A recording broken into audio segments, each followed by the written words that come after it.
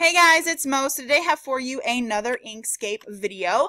Inkscape and Cricut Design Space video. Today I'm going to share with you how to make an offset or sort of like a bubble around a phrase or a set of words in Inkscape and upload it to your Cricut Explore so that you have that nice like offset or bubble around words when the Cricut Explorer cuts out your stickers. First off, I want to mention again that I use Inkscape to design all of my stickers. It's sort of like a third-party program, and the reason that I don't design in Cricut Design Space or either in Silhouette Studio software is because I want to have access to my files if in case I decide to get rid of both of my machines. Let's say that another machine comes out and it's so great I have to have it and I want to get rid of both my machines. I'll have access to my files. I won't have to convert them. It won't be a pain in my ass. I'll just have them. So Inkscape is a free design software. It's a free illustration program. You just go to inkscape.org and download it.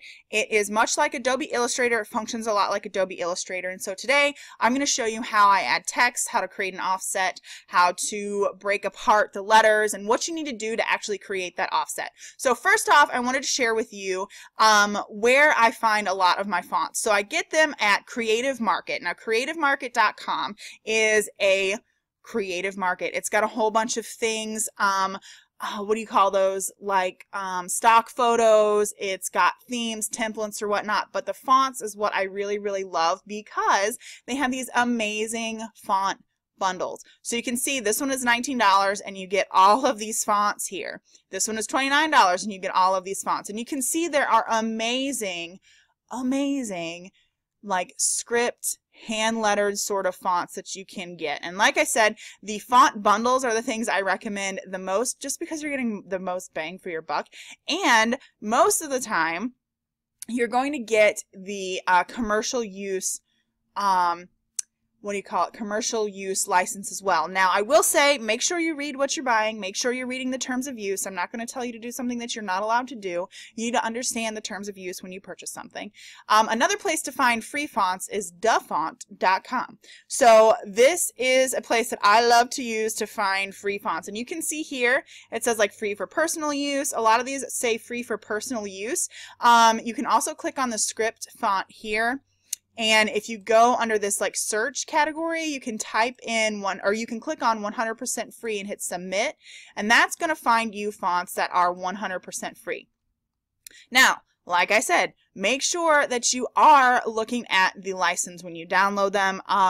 Something might be included in there that is not true. You know, you just need to make sure that you are understanding and doing your research and understanding and following, you know, what you're supposed to be doing. So let's move back into Inkscape. I'm going to write a phrase, and let's see here. Actually, let's just click.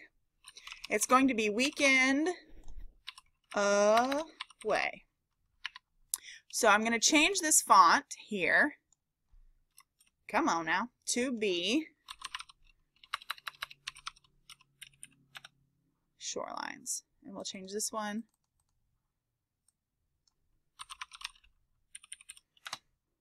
Cool. So then most of the time when I'm typing up my little like phrases, I won't type them all in one box. I will type a few words, like if it's a quote, I will type a few words and see how I like them to be situated together and not just type it all in a box and hope it looks good. So sometimes, you know, oh, maybe like if I typed it like that, would it look good? Maybe I like it right here. Maybe I want it over here. So I think I want this one right here.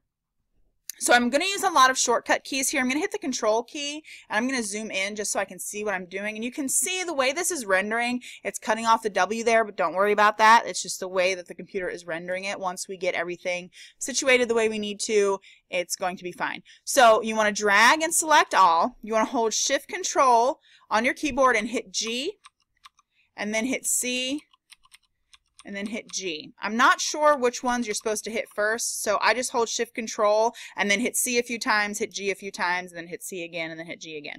What you want is to break up all of these letters. So as an example, here's this one. We've hit Shift Control C and G a few times until we've broken up the path.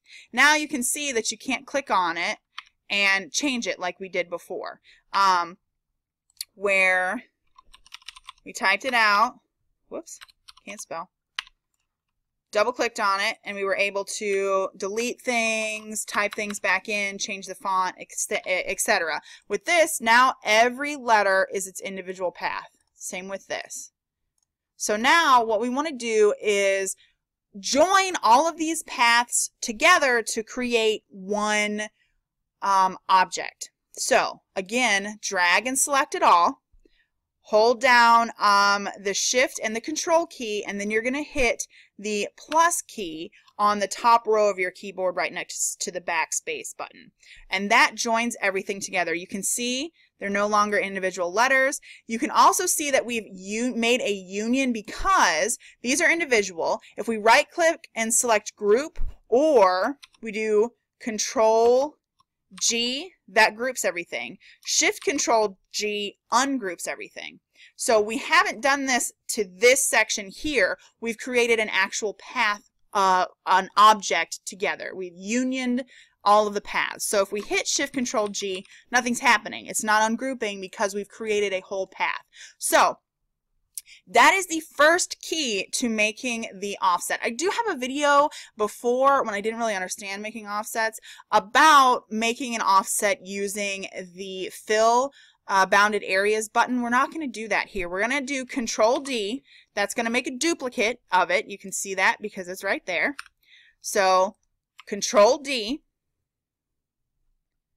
Then you're going to hold down the Control key and hit the parentheses button right above the 0, and that's going to make your offset. Now you can choose to do your offset as big or as small as you want, and it's going to depend on what you're trying to do, on how big you do want your offset, but pretty much the guidelines are slightly bigger and make sure things touch like this. So now we have an offset here. And what we can do is change the color. I'm going to change it to pink, and I'm going to send it to the back. So now you can see you have this bubbly offset around here. I'm going to delete these here, my Control key, and I'm going to zoom in again. Now if we double click on this, you can see where all of the little nodes are. I'm going to bring this back to the front so we can see it better. Sometimes you'll get these little nodes in the middle, and sometimes you'll get this little weirdness right here. If you don't like it, we can just change it. So the Cricut Explore is going to cut around. Once we've grouped this and exported this as a PNG, the Cricut Explore is going to cut around here. And it's also going to cut this, and it's also going to cut this. Now obviously we don't want that cut there. If you want this cut between the letters, that's completely up to you. I'm going to remove those holes. I'm just going to double click on this. And pretty much what you can do is just click on the little nodes and delete them. Now, if you have something that has a lot of nodes and it might take a little bit longer, you can click on a node and then use your scroll wheel and you can on your mouse, and you can see how it's selecting these nodes here. I'm just going one at a time and doing that. Now, let's see if I can show you. So sometimes you're not as on the on the node as you think you are, and you just saw that little scroll up and down that I did. So I just kept scrolling around until I was highlighting them. You can see they're becoming highlighted here.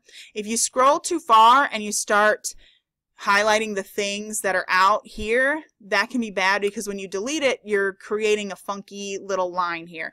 Again, I'm not a professional, guys, so these words that I'm using, like, they're not technical terms. So I'm just going to hit Control Z. That's going to bring this whole back. I'm just going to click on this, and you can see I wasn't able to scroll on it, so I'm just going to delete it and delete it.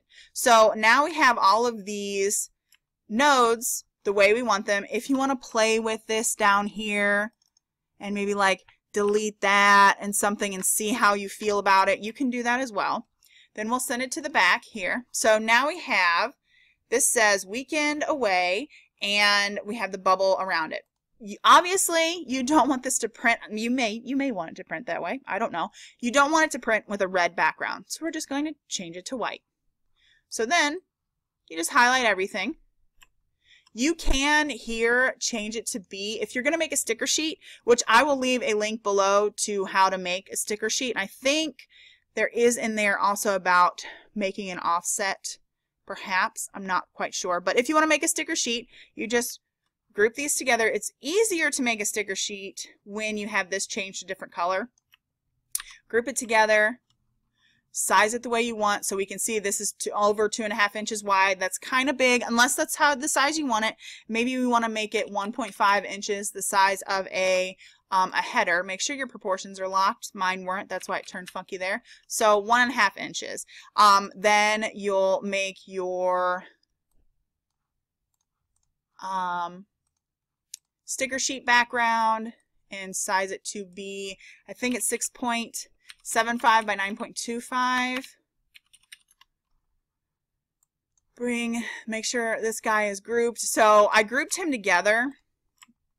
I selected everything here and hit Control G, and that groups everything together. We're going to bring him to the front here. Go to Align. I have an in-depth how to make a sticker sheet kind of guy here, so we're just aligning it. I do Control D a few times. Align this. Do it that way. So now we have that.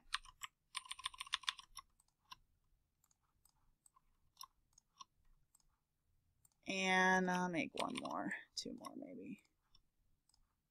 So now we have a whole sticker sheet of Weekend Away stickers. Now you're thinking, oh my gosh, the whole background, it's so weird. Why are these pink? So we just ungroup or Shift Control G. G as in girl. G as in golf. Right click, select one of the backgrounds, one of these pink backgrounds, right click, select same, fill color. Go to Fill and Stroke, change it all to white. Now we can select all, make sure Selection and 300 here is clicked on. If you don't see this, you can go to File, Export PNG Image, and it should bring this up in your sidebar. Selection, Export As, and then click where you want to save it. We'll save it in here.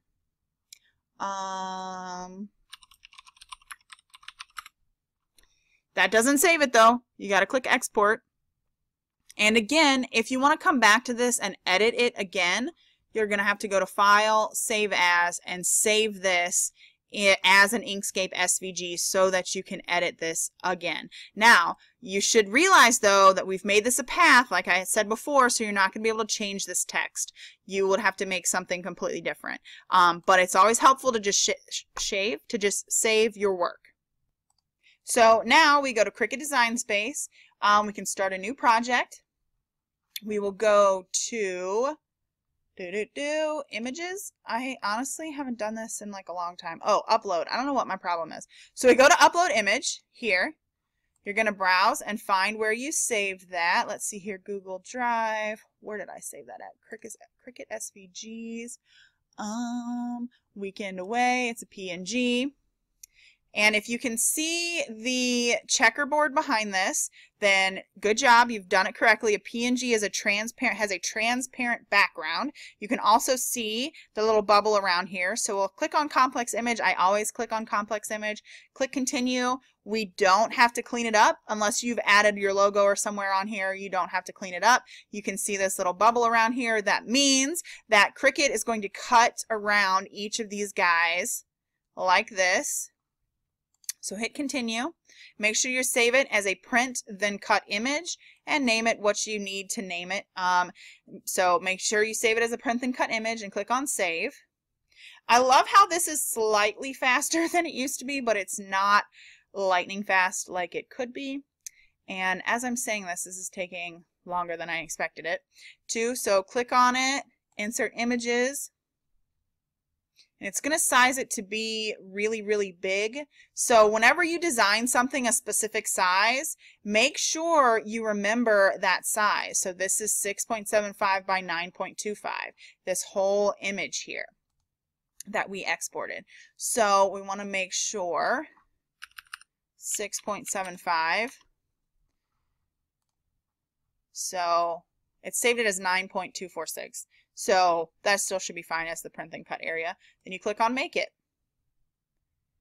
And there you have it. And you can see that the rendering here is not as high quality as it will be when it prints out. And you also will not see the little bubble around because the bubble is white and your paper is white. So you're not going to see it, but it will cut around and have that little bubble. So I hope that video was helpful for you on how to make an offset around a set of words in Inkscape and then upload it to Cricut Design Space.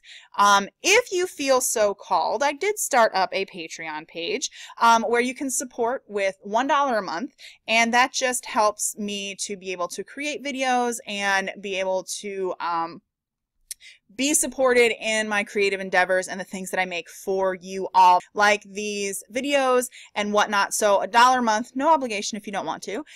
Secondly, though, there is a Printable of the Month club on my Patreon page. It's $3 a month, and every month I'll upload a printable. It could be planner inserts, it could be a printable quote, it could be printable journaling cards, it could be printable stickers, it could be like a little ebook, it could be anything printable that you find on my blog or in my shop is going to be an exclusive item for my Patreon people, for my Printable of the Month club. It's not going to be something that someone can get for free on my blog. It's not going to be something that someone can purchase in the shop. It's going to be something designed specifically for the Printable of the Month club.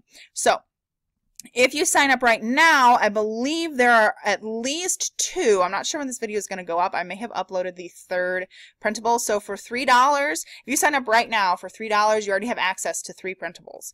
And you're going to have access to this ever-growing library of printables. So that's enough for me selling that. But I do also have in my shop now printable stickers that you can cut with your Cricut Explore as well. So all of those things, I will leave links to all of those things down below. Don't forget to join the Cricut Ready Stickers group on Facebook, where we talk about how to do things, tips and tricks, information. There's free stickers on there as well. You know, I just love providing things for you, and your support, like on Patreon or just watching the videos, sharing the videos with your friends, and just actually making things and sharing them with me. I love it. It's my favorite thing. It's literally my favorite thing ever, is to see what you all make and how, you know, this community can help you. So if you enjoyed this video, please go ahead and give a like and subscribe. I'd love for you to stick around. I have tons more Cricut Design Space videos on my channel. If you have any specific questions, go ahead and leave them in the comments, and I will talk to you in my next video. Bye.